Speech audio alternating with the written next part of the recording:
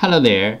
This video we are going to talk about WD Blue 3.5 inches SATA hard drive, PCB board repair and disk data recovery. The PCB board number is 2060771640-003. Method 1. Clean the contacts. Clean the contacts on the PCB board and also on the hard drive can fix the problem caused by the poor connection between the PCB board and the hard drive. PCB board repair method 2. This picture shows the basic components on the PCB board and their functions. You may take this picture as a reference to fix your own PCB board. This picture shows some basic pins and their functions. This picture shows some correct signals on the PCB board. Fixing hard drive PCB board method 3. PCB board swap. PCB board swapping including 2 steps. 1. Find the correct donor PCB board. 2. PCB board firmware transfer. PCB board swap step 1. Find out the correct donor PCB board. Locate the hard drive model number on the front of the hard drive label. Locate the hard drive PCB board number. Different brand name, different PCB board. The PCB board numbers are different. You may go to hdd-parts.com to check out other brand name PCB board numbers. After find out the hard drive model number and the hard drive PCB board number, we use them as a reference to search for the correct donor board. We found the correct donor PCB board for the hard drive, but this is only the first step. The next step is we have to do the PCB board firmware transfer to make the donor board work on the original hard drive. PCB board firmware. PCB board firmware is the information data on the PCB board. It may be in the memory chip or in the main chip on the PCB board. For this model hard drive, we have to do the PCB board firmware transfer first, then we swap the PCB board. Otherwise, the new board will not work on the original hard drive. Why do we have to do the PCB board firmware transfer? Because for this model hard drive, one PCB board includes 2 parts, hardware and firmware. The PCB board firmware includes hard drive's unique configuration data. The hard drive needs this unique configuration data to work, so we have to transfer this unique configuration data from the original board to the donor board. Then the donor board can work on the original hard drive. Regarding the hard drive PCB board firmware transfer, we have 3 things to mention. First, PCB board firmware transfer is different from the hard drive firmware upgrade. The PCB board firmware transfer is to transfer the PCB board firmware from one board to another board. The hard drive firmware upgrade is to upgrade the hard drive's own firmware. It has nothing to do with another hard drive or another PCB board. Second, we can do the PCB board firmware transfer from the physically damaged PCB board, like burned, watered, or other kind of damage. Our PCB board firmware transfer success rate is more than 95%. Third, we do the PCB board firmware transfer for our clients for free.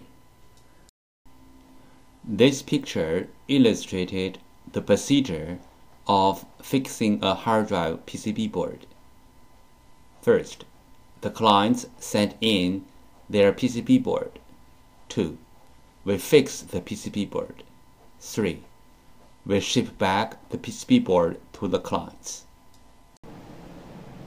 We receive many questions regarding the hard drive PCB board firmware, also called hard drive PCB board BIOS, and the hard drive PCB board compatibility. So let's talk a little bit more about this in general. Some PCB boards BIOS are in the independent memory chip, like the first picture shows. Some PCB boards BIOS are integrated into the main IC, like the second picture shows.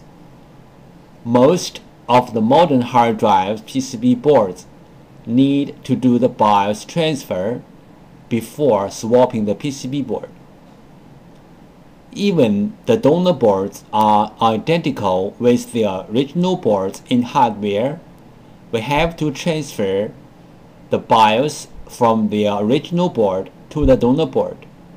Then the donor board can work on the original hard drive.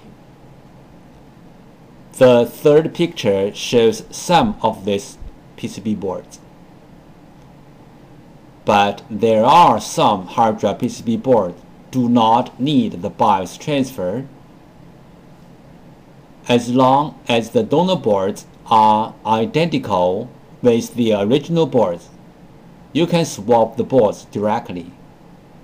The fourth picture shows some of these kind of boards. If you have any questions, such as how to find a donor board, if your board need to do the BIOS transfer, where is the BIOS of your PCB board, how to swap your PCB board, please go to www.hdd-parts.com to check it out, or you may take pictures of your hard drive and the PCB board and email to us. We will give you the correct answer. Overheat is a common problem of hard drive PCB boards. Solutions: 1.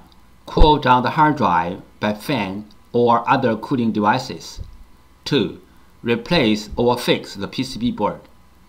This picture shows the two main contributors to the overheat. This picture shows how to use a fan to cool down the hard drive.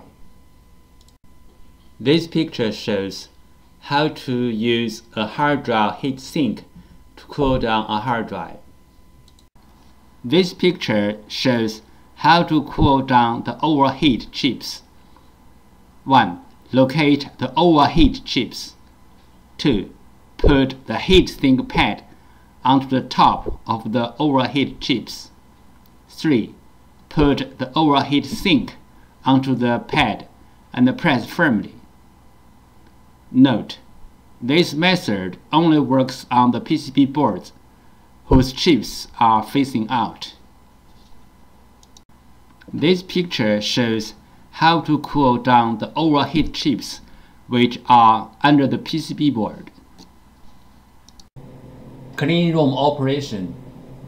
Common disk assembly physical problems: disk head damage, disk damage, spindle damage, motor damage, dust contamination.